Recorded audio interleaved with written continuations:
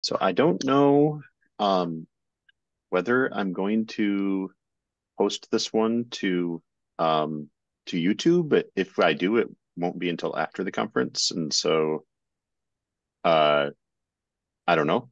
But just in case, if you are welcome, or if you are watching on YouTube, welcome to the Data Science Learning Community Project Club.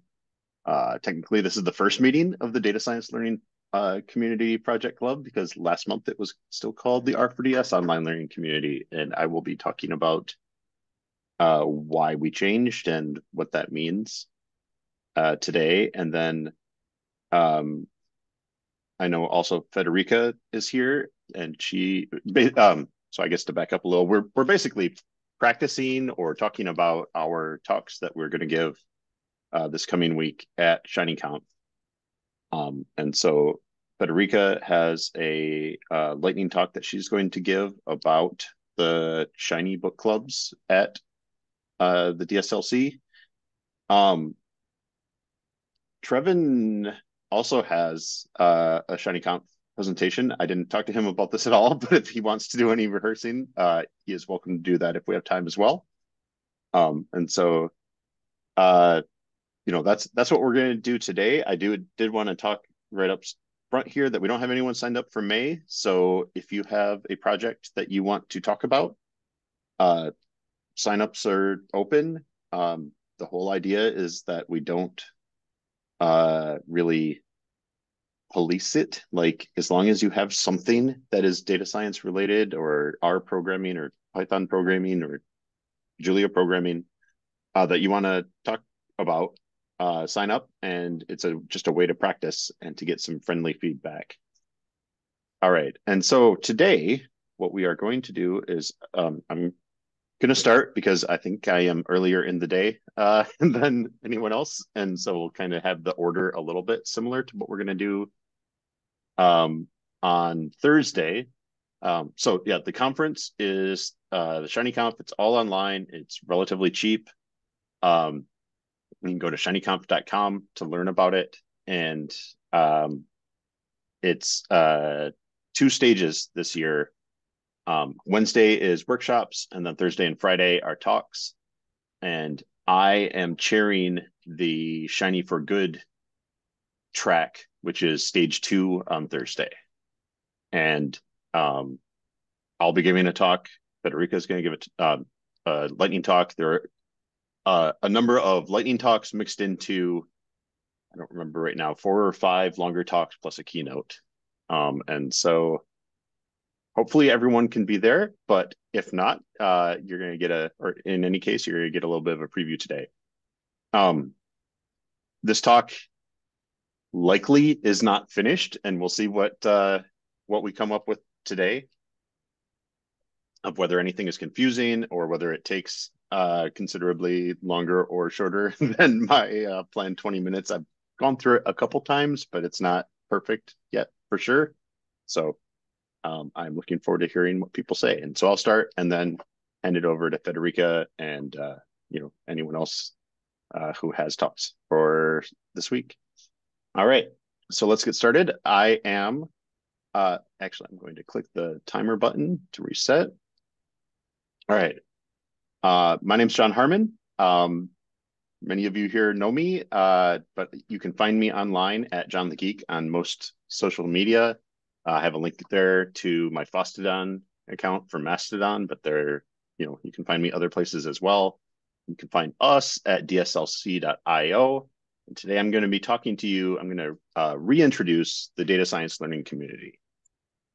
So we until 2 weeks ago, we were known as the R4DS online learning community. And so I'm going to start talking about, where we came from and why we have renamed ourselves.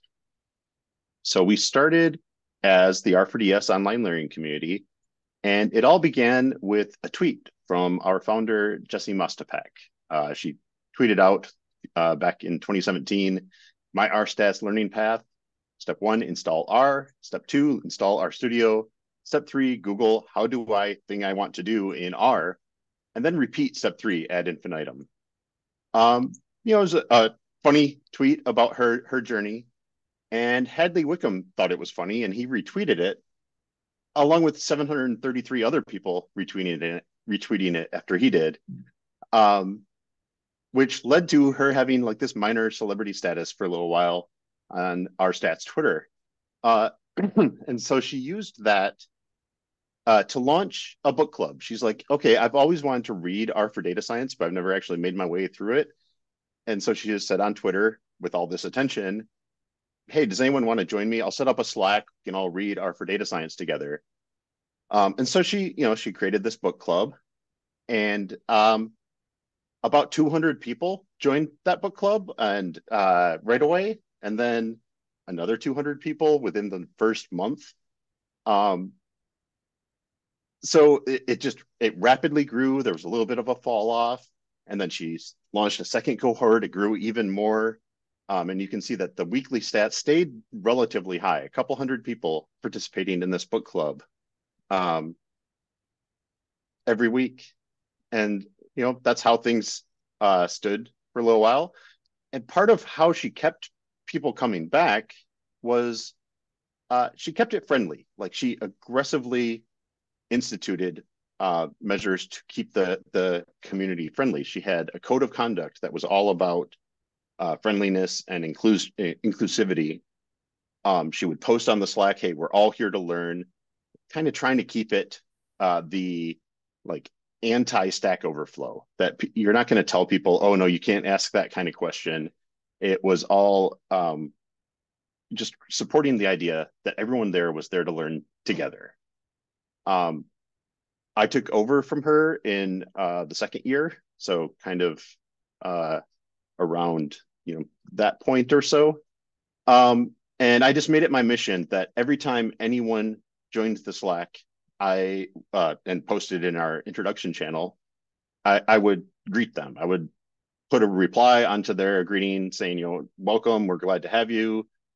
Here are some things you might want to check out based on what you said, and just to make sure that it felt like a friendly place to be. Thanks to that, we've had a code of conduct the entire time we've existed, and with only a couple exceptions, all the enforcement that we've had to do as far as like community monitoring has been around like teaching tips, basically. So letting people know, hey, that response was a little bit harsher than you might have intended, or just little things like don't use just. So I just actually did that and saying that accidentally. But when you're telling someone how to do something, don't say, oh, you just have to blah, blah, blah. Because that makes people feel like, oh, I should have known that. And that's not what we're going for. That's the kind of enforcement I've had to do, which is not, it's barely enforcement compared to a lot of online communities. Jesse gave a talk at our StudioConf in 2019 about the community and her self-taught data science and diversity, equity, and inclusion efforts. That is well worth watching to see kind of more of this background of how she set this thing up and what she wishes she would have done differently. But that talk did lead to a little bit of a bump in membership. So you can see that there were a couple of spikes right around our StudioConf there in 2019. Sorry, you can see that there.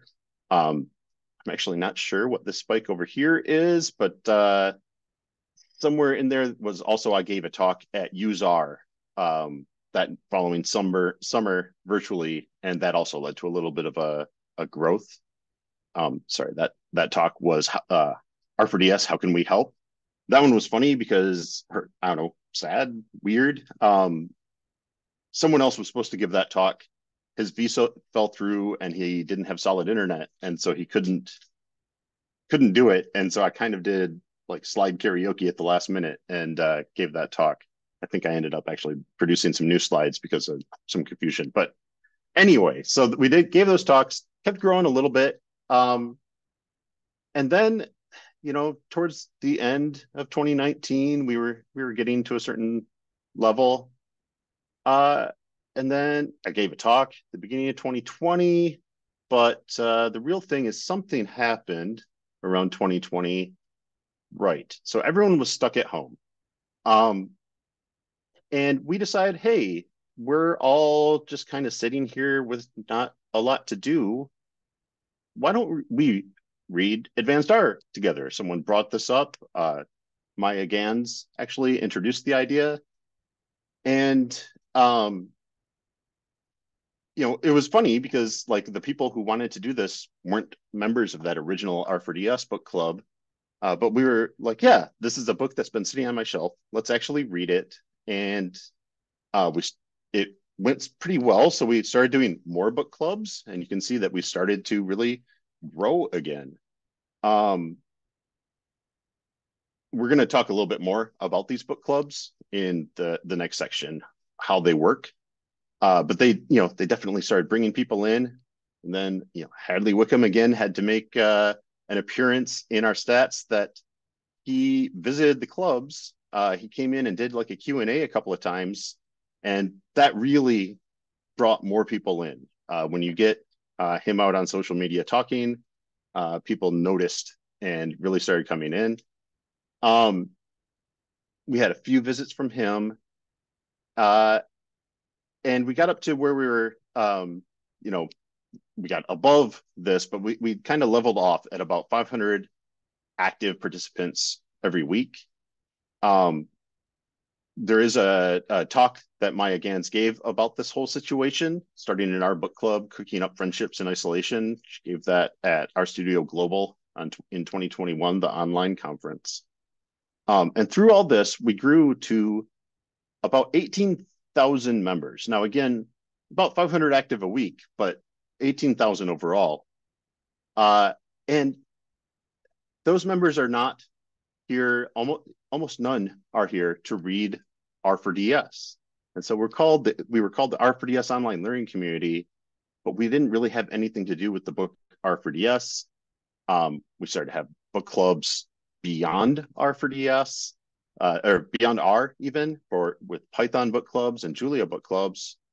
And so this beginning of this month, April 4th, we renamed ourselves the Data Science Learning Community. You can find us at dslc.io, and we're much more than just that one book club. We do still have book clubs, but now we support more than 60 books or book-like things. We'll talk a little bit more about that. And we cover like all aspects of data science, modeling, Shiny, package creation, and we're multilingual. We have book clubs in R, Python, and Julia.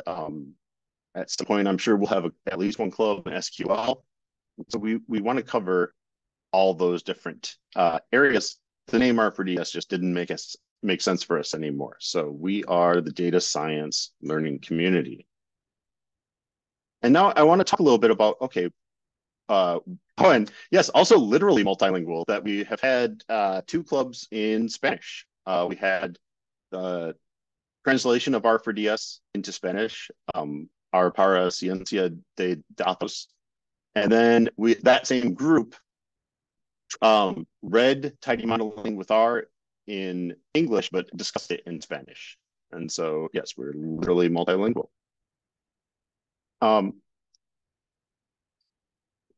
And so our mission is to provide tools and resources to foster a diverse, friendly, and inclusive community of data science learners and practitioners. And I want to talk a little bit about what are those things? What do we do? What are our tools and resources? So, as I've talked about, we have these book clubs. We started with R4DS, but we now support over 60 free online data science books and book-like things like online courses. We've had a couple clubs even about package down sites of certain packages that will read through the whole documentation and really learn a package. And yeah, so R for data science, but we've also had advanced R, tidy modeling with R, mastering Shiny, engineering production grade Shiny apps.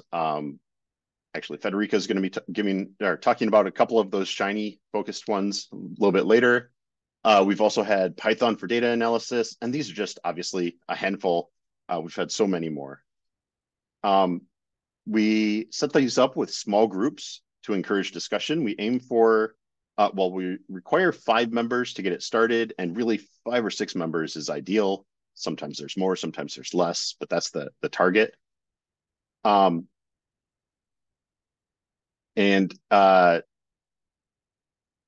Sorry, I'm trying to find out why I have a pause point in here. We do 1-hour weekly meetings in which one person leads discussion of a chapter, and then we have shared slide decks that we're developing collaboratively as more and more groups read the same book. And we post all of those videos on YouTube. So it's okay to miss a week. Like someone can just catch up on YouTube, or we actually have people who, participate in the book clubs entirely via the YouTube videos. And we see those viewers every week. Often they'll comment on the YouTube, and I try to push them towards joining the Slack because that's where the real discussion is. We also we do have a Slack channel for every book, so that we can have asynchronous discussion between the books, and different clubs can discuss the book together. And we also post all the meeting chat to those Slack channels so that people can keep up. Right. So the next way that we try to foster this community is helping each other with friendly Q&A. So this was a big part of kind of the middle of our development, is that we developed this supportive community for asking questions. I gave a talk about this at our ShinyConf 2020, Learning by Teaching, at the R4DS online learning community. And the idea there was, even if you are more experienced, maybe R4DS and maybe none of these books appeal to you, the Q&A section allows you to kind of stretch those skills of, I've learned so much by answering questions on the DSLC Slack. And so I encourage people to watch that video or just come join us. And so yes, our more experienced members help our newcomers. That helps, even if you started out reading R4DS, you can then start answering some questions on the Slack, and that really cements the knowledge. And we have this culture of collaboration where it's okay to not know. It's really expected that people are going to be asking questions, and so you don't have to feel like you're doing anything strange by asking questions. And then our next kind of major initiative that we have is Tidy Tuesday. I call this learning out loud. It's our way to kind of show what we're doing. This started pretty early in the history of the community. We call it a weekly data project, or a weekly social data project, from the data science learning community. And the idea is that every week we post a new data set, and then participants share their data visualizations and the code that they use to produce those visualizations. And so just one example here is from Nicola Rennie, which I need to look this up. She may or may not be speaking at the conference. She's very prolific in Tidy Tuesday, and every week posts something interesting. And we have a number of people who post every single week. And it's a way to explore something new. The data sets are kind of all over the place. At this point, we will have released this week's data set, which is all about the R package, Shiny, and packages that depend on Shiny, and packages that depend on those packages. So it's more of a kind of network graph data set. And we try to vary it so that, like the week before that was all about solar eclipse data by location. And so it was times and places. But we'll have other data that's just purely tabular data, like data frame, normal data frames. And we try to give people just different data sets, because if you're working with the same, MT cars or Iris or Titanic data sets, or even Palmer penguins, if you're working with the same data sets over and over, you're not going to really learn how to work with real world data. And so we want to give people different data sets to keep practicing different techniques. And so across all those things, and I need to be careful because I'm going to run out of time, but I do use Shiny. So, to bring things back to what this conference is all about, that I use Shiny to coordinate all these things, and we use Shiny to coordinate these things.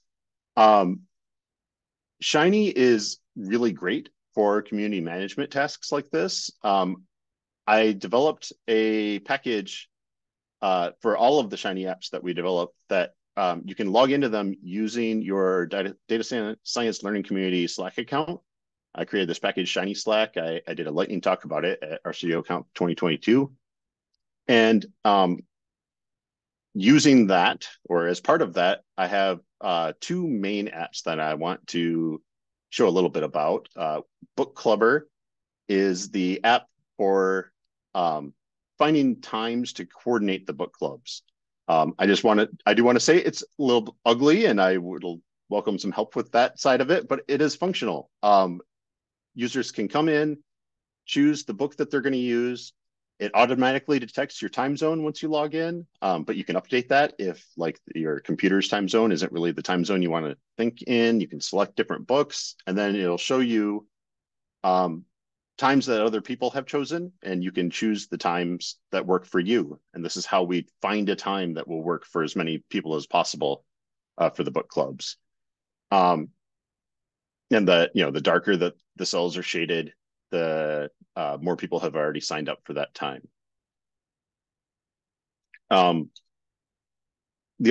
next one is Mentor Dash. This was actually the first Shiny app that I built for the community, or I can't remember if I started this one or if someone else did, because I know the look of it. This one looks so much better because someone else did the work to make this one look pretty.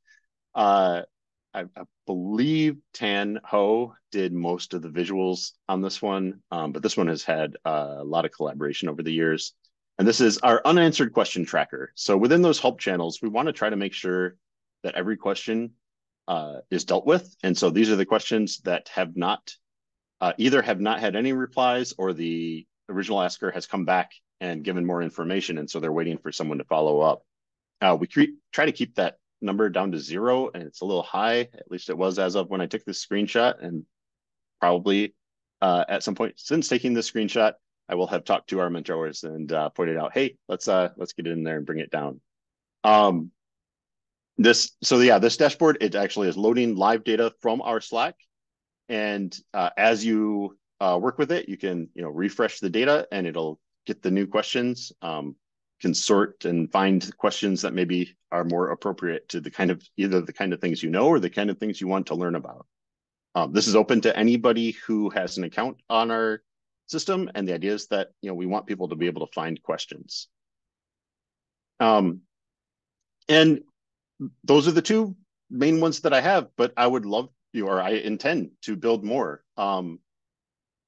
Shiny is a great tool for this kind of thing, and I have a whole slide about that. So let's go ahead and talk about that. That one of the great things about Shiny that I probably don't have to convince a lot of people here about is that it is flexible. It's not just some drag and drop system with just certain set options, and you can't really make it work for what you want. You can do pretty much anything you can think of, as long as it might take more work to get to all the things you can think of, but you can do anything really. It's really quick to get a prototype up. You can have something built in a day that at least shows the idea of what you want to do, and that's obviously really fantastic. And then, especially now that it's like a bilingual system, that the community can contribute as people are learning, and we do have these multiple Shiny book clubs that they can come back and contribute to what we're working on. The Mentor Dash app has had a lot of rounds of collaboration. But also just that Book Clubber app exists because I posted, hey, I want to make this thing and I've never had time to build it. And someone in the community, Priyanka Gugnaja, just made it. She made a first version. I came in and took the login system from Mentor Dash and applied it, and together we iterated on it and just made this app. And so it's a great way to kind of practice your skills, which actually I realized I have a whole thing about, because I do want to talk about how can you collaborate, or how can you help. You can volunteer with us. So the kind of easiest level of how you can help is come in and answer questions on our Slack. Try to keep replies in threads so that the Mentor Dash app can keep track of them. But other than that, just anyone can come in and answer questions. You can facilitate a book club. So every book club that we host has someone who is just in charge so that I know who I need to talk to. And so volunteer to do that. The one caveat on that is you have to participate in the club first because we want you to know what you're getting into. But we can always use more facilitators. And just to be clear, the facilitators are also learning. They're reading the same book everyone else is. They're a member of the club. They're just the person who has said, okay, yeah, I'll be in charge. An advantage of that is the time is chosen based on when you say you're available because you're running that cohort. And so you don't have to worry about it being a time that doesn't work for you. And then, the clearest way that people at this conference can volunteer is you can contribute to the Shiny apps. I am trying really hard to make the GitHub repos welcoming and to make kind of like let go of some things and let people help. And so I invite you to convince me to let you contribute. Like I said, that book club only exists because someone made it, like I mentioned it, and she made it. We also have some automatic processing for book clubs for the YouTube uploads. And that happened because another member of the community, Kevin Kent, just came in and said, okay, yeah, I'll do that. And got the YouTube API sorted out enough to help me to where we could get to the point where that would work. So that would be great. I'm going to burn through the donation stuff because people here kind of heard the whole spiel as that was happening. But that's a whole thing that you can help with. And then you can spread the word. So DSLC is brand new. Our name is not known. I've heard a number of people in the last couple of weeks say, that thing that used to be R4DS, whatever it's called now. And so I really want, mention over and over DSLC.io, mention those in your social media posts because that is our name now. And I want people to be able to find us. Even if we aren't active on a particular social media platform, please do send people our way. I guess especially if we're not active. We aren't very active on Twitter anymore. And so if other people, or I guess X, since the big exit, we haven't really been there. But if you want to get people there, that would be great. And another way that you can bring people in, that we've had a couple of places that have done this, is get colleagues at work to come join a book club with you. Learning how to do your job counts as part of your job most of the time. And so if there is something that would help, get a group of you in, and you can probably set the time and the day if you get enough of you in to join. And so that's a good way to get people kind of involved in the community. But overall, I would love for everyone here who isn't already involved to join the community. You can find us at DSLC.io. That's been there at that bottom right on all the slides. And there's a link to join the Slack. And there's also all kinds of other information about us. You can find me on LinkedIn at John the Geek or on Mastodon at John the Geek, and sometimes other social media at John the Geek. And you can find us currently, we're still at R4DS community on Mastodon, and also on LinkedIn. And I might have to change that slide in the next few days because I might also make us a separate DSLC account. And if I do, then I will update that. And that is it. I am 5 minutes over. And so I need to fix that because I technically have a half hour because 10 minutes of questions, but I can't go over because I'm running the track and that would be a very bad precedent. All right, so does anyone have questions? I know this is different for this group, but I'd love to hear questions or comments in this track. It's okay to have more of a comment than a question, unlike a usual conference. Any thoughts? Yeah, my question would be related to why did you change the name? But you already mentioned a bit. Yeah, why did you change the logo, the colors, and everything? So basically, you revolutionized everything. Yeah. That is great My, somehow, because it's, it gives a new look, and tell the audience, so the people, that something changed basically.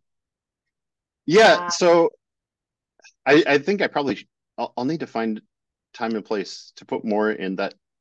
We've never been any at all associated with the book. Like, yes, Hadley had a strong influence on our existence, but we're not part of Posit. We're not associated with the book. And our logo always bothered me a little because it's directly lifted from the book.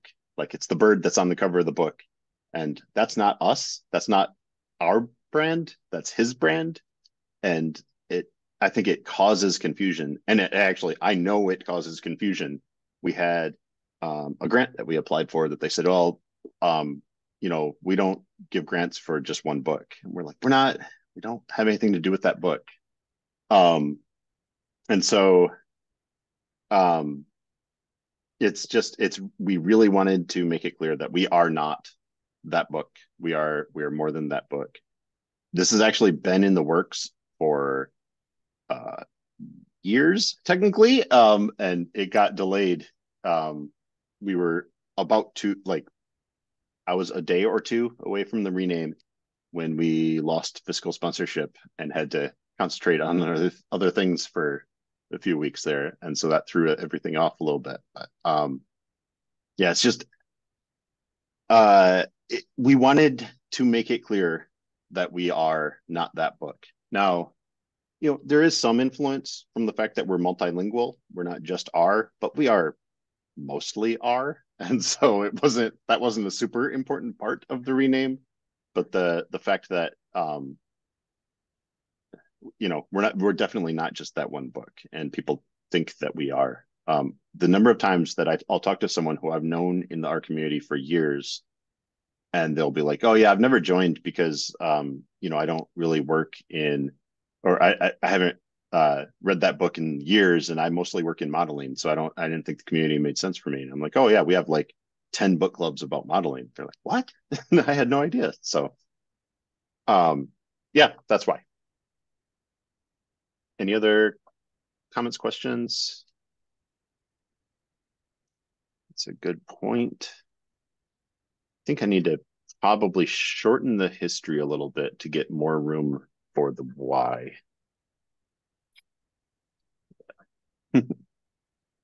All right. Well, with that, I will find the controls and stop sharing. There we go. And hand it over to Federica. Yeah, share my screen. Can you hear me fine? Can you hear me okay? Absolutely. Yes.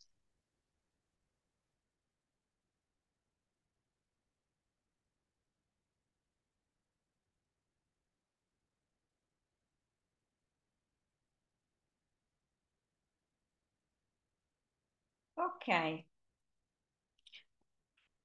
So thank you for the introduction.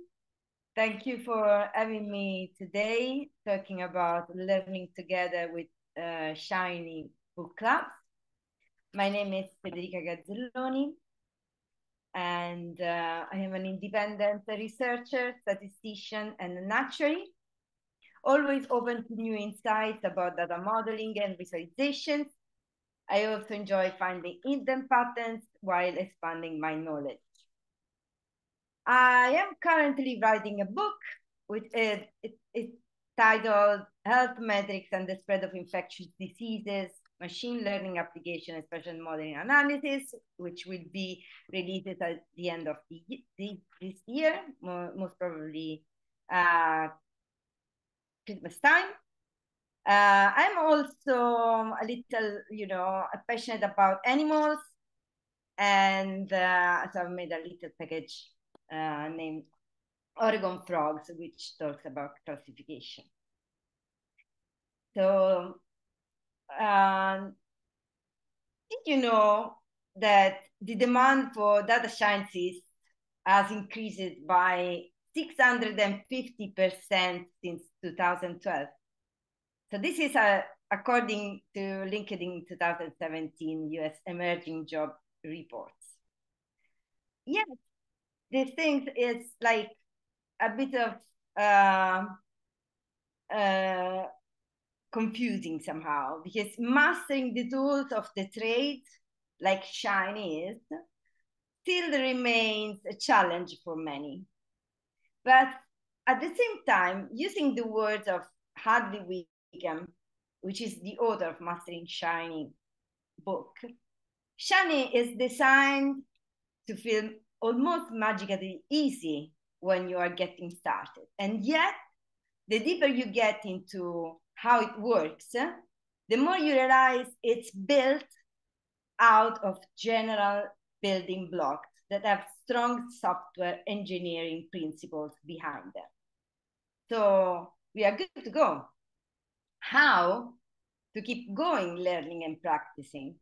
So today I want to share with you how data science book clubs can be a powerful tool for learning how to make Shiny apps, and ultimately how they contribute to our collective growth and understanding in this field. Data Science Learning Community.io book clubs, thanks to John Harmon and all in the community, let me learn a lot and also make new friends. So what I kept doing for learning more and learning how to Shiny, to make Shiny apps, is following book clubs such as Book Club Mastering Shiny or Book Club APGS, which we will see later, and Book Club Shining UI. So imagine for a moment that book clubs have the potential to save the world.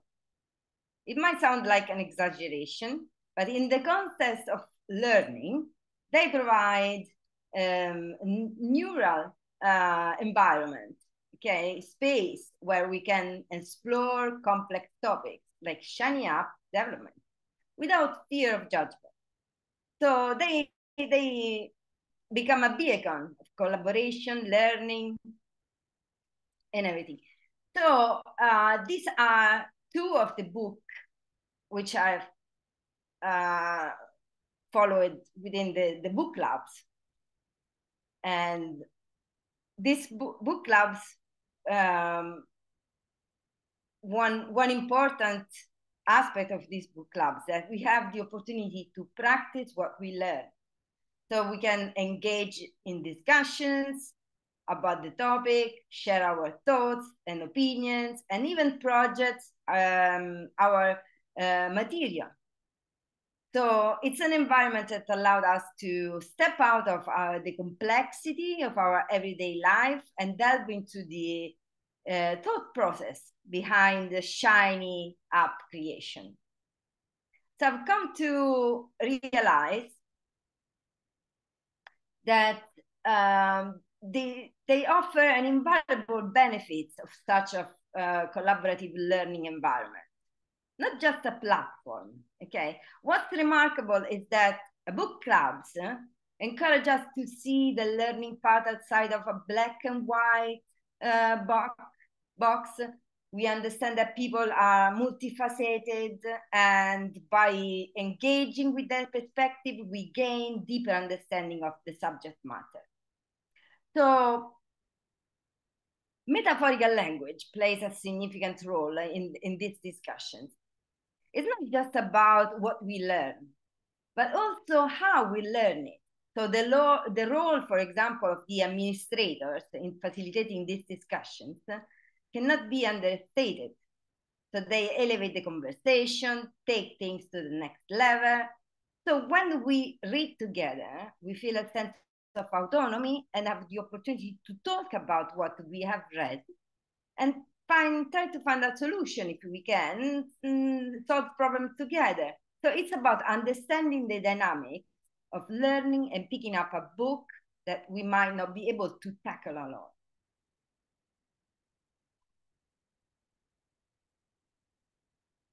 And so now let me give you a glimpse into some of the practical insights that I gained from these book clubs. So I found myself with some challenges, okay, designing a shiny UI. For example, setting up features on a app. And so, however, through the collective expertise of the group, because you know you are not only, you can find yourself with people which is might be an expert and want to learn a bit more, or those little things that they might don't know. So you might be able to find help while reading the book. So I was able to overcome this hurdle.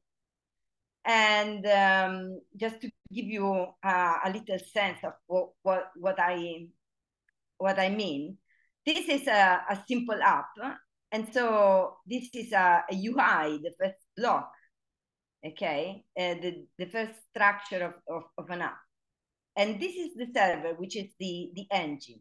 This app here, it's a very, very simple app, which lets us to customize. So we have the UI, we have the server, which is the engine, and then we have the app. So this app here, for example, if you change on the slider and then click on the button reset as a reactive element. So you learn this reading the book. So you might want to find the things on the internet, but while you're reading, you find other things. Those little things that you haven't never thought. So, and then you might find a way to change a background color of a button. Many things that you can do.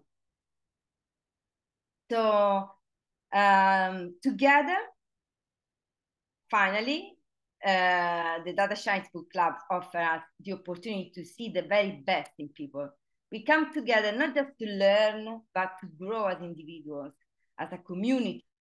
So let's embrace the power of book clubs and continue our journey of discovery together, so we can achieve mastering, innovation, and impact. Thank you for joining me on this journey in the ever-evolving landscape of data science. And remember, keep learning, keep growing, keep pushing the boundaries of what's possible. And thank you. Thank you to John Harmon and all Data Shine Learning community, former R4DS.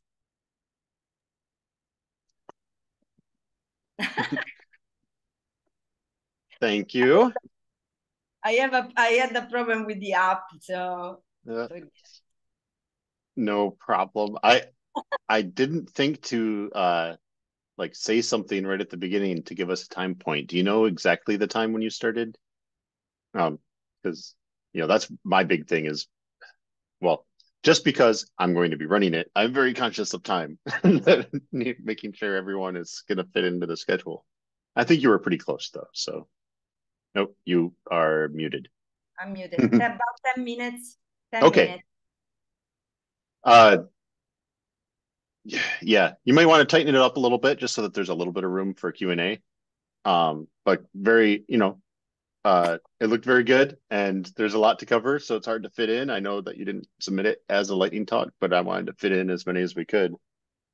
I don't know if I had to mention other things or show the people that were in the book club, show the videos that we post on the YouTube. I don't know.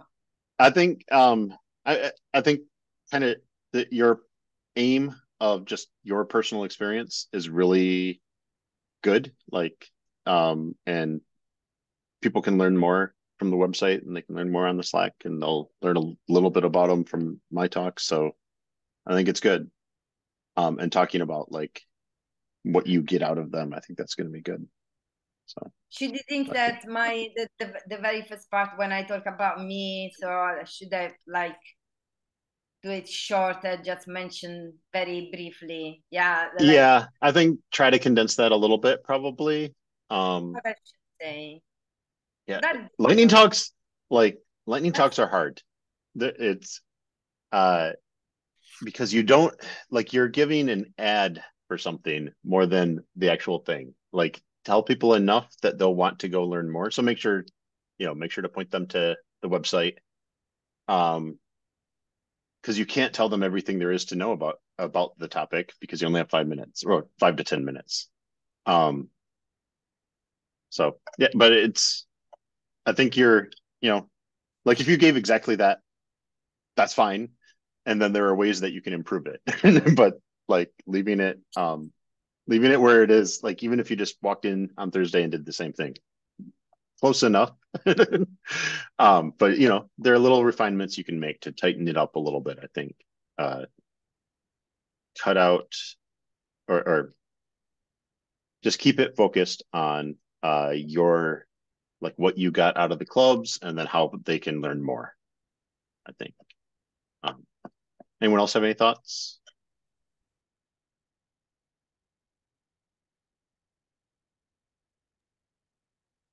Okay. also Oh, go. the band where's the logo for yeah, so I put that black band on the black background, which I'm not very happy with it. So I've tried without background, but then so it's not very good, so it doesn't stand out very well on the green. Okay.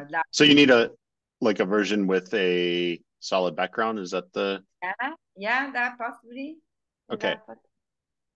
I'll make sure that you have I don't remember if I sent you anything or not, but yeah, I'll make sure that you have a nice Okay. And then what's about the app? So because that thing is very useful. So you can even work on it, like load new files and everything on that thing there, the Shiny so Live. my But opinion for a talk is always screenshots. Live demos just they fail. They find a way to fail. So showing screenshots of it as much as you can, that'd be great. Showing pieces. I think that is good because it shows kind of what you have actually applied from the club. Um, but I would do so via targeted screenshots of things that you have done versus trying to when you do a live. cannot use the Sorry, slide, what? you cannot use the reactivity, click the button, share. Yeah, Yeah. I mean, yeah. If there is well, in that case, then I would record a video and put it on the slide. But just doing the actual people aren't going to be clicking buttons on your talk. And this is my opinion. Other people have different thoughts, but I think panning it as much as possible, because you have a very short time. If your internet's bad that day, or what, or Yeah. not, even if it's a local thing, if something weird happens with your laptop, who knows? You want to limit, Also want to limit share. randomness as much as possible. So, Yeah, I want to show you this. I don't know if you can yeah, see it. Yeah, you see yep, the color. This was all black because I was yeah, keeping play with these things, and now it's white. It's all okay. white. You cannot see the code, and I knocked my head down because I cannot put it back again. I don't know if I did something or I don't know whatever. Yeah, And yeah. yeah. The potential for conflict between different pieces of code is high there. I know, it's really tempting to use all the features and to embed it, and if you can get it working smoothly, then cool. But screenshots or videos are safer, especially when you've got such a short time. Um, Getting again, you're only going to get the idea across. You're not going to be able to have time to really go through every aspect of it. And I'm a little anxious because we have a lot of these app demos, and I know everyone is going to run over their time, and we'll see how it goes. Or there will be lots of people that have connection issues or different, they post their apps for everyone to go click the link and everyone loads it and therefore it crashes. There will probably be a lot of those. But demonstrating it yourself, if you can get it solid, then sure, like at that point you can include it, but just be aware. I don't think that's the most important thing. I think showing the idea of the app is more important than showing the working app. Because I mean, it's a whole Shiny conference. People have seen Shiny, like the idea of Shiny doesn't necessarily have to be shown, but I think talking about learning about some of the, applying CSS or the different levels of things that you learned via the book clubs would be what I think would be really relevant here. And like I said, my opinion, I know other people have different thoughts. People like to do live coding. I don't think live coding is good for talks. I think it's good for conversations and like meetings, but I don't, and maybe even teaching, but I don't think it's as good for a conference talk because so often it just results in people typing little tiny things that people can't see. And that's not that what you're doing, that's what you're doing, but it's in that same basket that I think people go down the wrong path sometimes. Anyway, in any case, I think it's going to be great. Like whether if you give exactly that talk, that would be great. If you make some improvements, that would be great. And I look forward to seeing everything on Thursday and Friday. And like I said, Wednesday there's the day of workshops. Thursday and Friday talks. There are some big cool talks that are opposite of my track, and that's sad because I'm going to miss those talks and I'm probably going to miss a lot of people. But hopefully we'll get people back for at least part of the day. We have Tracy Teal as midday sometime. I can't remember exactly what time of the day. But she is talking about kind of like the aspects of running an open source project beyond just the code itself. Oh, and good to know that, Trevin. I definitely need to look that up before I talk because I can't remember whether she was speaking or not. I think she might have just had too much of a load and didn't. I didn't see her submit anything, but she might have submitted in a different talk, or a different track right there. But yeah, she sorry. So yeah, Tracy's going to be talking about kind of like managing projects and like how to deal with open source communities from as kind of a larger scale, looking at the stuff beyond the code. It's based on the workshop that she did last year at PositConf and her experience like starting data carpentry, and that like she ran the carpentries and she's worked at various open source places, worked at Posit. Now she's at a company whose name I need to learn before Thursday so that I can introduce her. But it should be a great talk. And I look forward to that. And I look forward to everything. It's going to be good. We have a talk about like accessibility in Shiny apps. And I intentionally put that one towards the end of the day so that everyone wouldn't be noticing all the flaws in everyone's apps before that talk, because I assume that most of us are probably pretty bad at that. And so I look forward to learning a little bit about how to make things better. And there's just a whole lot of things. I know Joe Chang and Winston Chang from Posit are both talking about cool new things in Shiny. Can't remember if Joe's talk is against my track, but I really want to see it. So I hope it's on Friday. And yeah, I look forward to seeing everybody there. That ended up timing out pretty well. So see everyone on Slack.